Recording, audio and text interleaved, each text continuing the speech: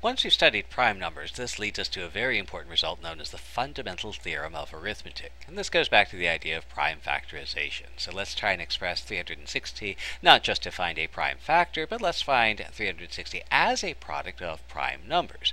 So we might begin by writing 360 as a product of any two factors, for example 36 and 10, and again we go through the same process we did before. Is 10 prime, or can I write it as a product of two other numbers? And in this case I find that 10 is a product of 2 times 5. Likewise, I can ask the question, is 36 prime, or can I write it as the product of two other numbers? And so here I might say, I know 36 is 6 times 6, so I'll split 36 this way. And again, I look at my numbers. 2 and 5 are both prime, so they can't be broken down any further. But on the other hand, 6 can be written as a product of 2 and 3, and likewise this other 6 as well, also a product of 2 and 3. And again I look at my numbers. 2 is prime, 3 is prime, and 5 is prime. Now this structure that we have here is sometimes called a factor tree, and it's a convenient way of representing a sequence of equations. So in particular it's good to represent the following sequence of equations. Our first step here, 360, I've split into 36 and 10. That's 360 is 36 times 10. I split the 10 into 2 times 5, so that 10 becomes a 2 times 5. The 36 becomes a 6 times 6. And each of these 6's becomes a 2 times 3 and a 2 times 3. So my 360 I've now expressed as a product of prime numbers. And I might do two things to make this a little bit more organized. First off, I'm going to use exponential notation. So I have 1, 2, 3 factors of 2, 1, 2, 2 factors of 3, and of 5. And so I'll write my prime factorization. 360 is 3 2's multiplied together, 2 3's times 5. So here's a question to think about. I got this factorization using this particular factor tree. What if I used a different one? So suppose I do my factorization in a different way. And for example, I might look at 360 and consider that it's, well, how about 8 times 45? And nothing in the rule says my branches only have to have 2 factors. I might look at 8 and say, I know what that is. That's 2 times 2 times 2. And then maybe I'll split this 45 and think a moment, what multiplies to 45? Well, that's 5 times 9. And again, my 2's and 5's are prime. The 9 is not, so I'll split the 9 into 3 and 3. And so I have a totally different factor tree. I can still interpret it in the same way. 360 is 8 times 45. And then each of these 8's is 2 times 2 times 2. 45 is 5 times 9. 9 is 3 times 3. And so there's my product, 360. And I can again express this in exponential notation. It's 3 2's, 2 3's, and a 5 all multiplied together. And what you might notice is that this product here is the same as the product we found using the other factor tree. And the fact that the two prime factorizations are identical is actually an example of what's known as the fundamental theorem of arithmetic, which is any composite number can be expressed uniquely as a product of primes. In some sense, the primes that you use to multiply to the composite number are the recipe for constructing that number. And if you change the number of primes, if you use different primes, you're using a different recipe and you're getting a different number. So, for example, let's consider this problem. Let's consider two numbers. N is 2 to the 16th and m is 2 times 3 to the 8th times 5. And we want to prove or disprove that the two numbers are equal.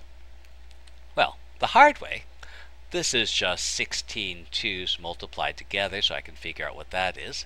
This number here is 2 multiplied by 8 3's, then multiplied by 5, and I can figure out what that number is, and I can stare at these two numbers and say, they are different numbers.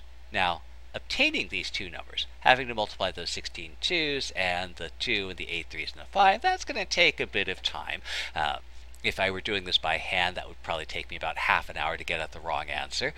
But we could do it that way if we really wanted to, and if we had lots and lots of time on our hands and we really didn't have anything better to do. On the other hand, there's an easier way of looking at that. The fundamental theorem of arithmetic says if the recipe is different, the numbers are different. And so I look at the recipe. N has 16 2's, M does not. So M and N have to be different numbers. Now, the important requirement for the fundamental theorem of arithmetic is that the factors have to be prime numbers. So let's consider this problem. Let n be 27 to the 15th times 25 to the 18th, and m be this thing, and let's see if n is equal to m. So again, let's do this the hard way. So n is 15 27s multiplied together, and then multiplied by 18 25s. So I can do that. In about a week from now, I'll come back and tell you that the answer is this. So here's what I get when I multiply all those numbers together, this huge number here. And, well, I haven't done this yet, so I'll multiply together 30 15s and 6 45s times 27, and I'll do that. In about a week from now, I'll come back and tell you that this is the answer, and then I'll stare at these two numbers, and my eyes are probably going to blur over at some point, but it looks like these two numbers are actually the same. So about 2 weeks after you ask this question, we come back and we say, these two numbers are in fact the same number. Well, let's see if we can do this a little bit more easily. So if I want to use the fundamental theorem, the important thing here is I need to have the numbers expressed as products of primes. So here, this number 27 is 3 to the third, this number 25, 5 to the second, and I can use my rules of exponents. There's 3 3's in here, and there's 15 sets, so there's 45 3's altogether. There's 2 5's in this set, and there's 18 of these sets, so there's 36 5's altogether. So this number n, 45 3's, 36 5's, all multiplied together. Likewise, if I consider this number m, I can rewrite this number as a product of prime factors. 15 is 5 times 3. 45 is 3 to the second times 5. And 27 again, 3 to the third.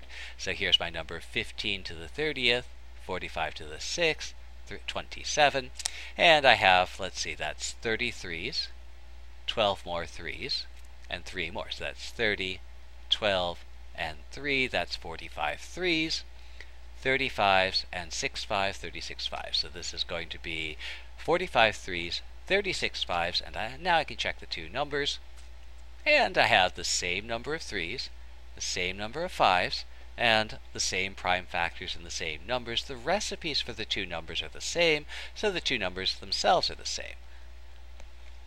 Well, okay, you do have to do the factorization, you do have to do the expansion of the exponent, so if you really want to, you can compare the two numbers after you multiply them out.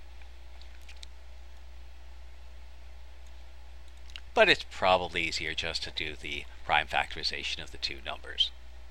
Either way works.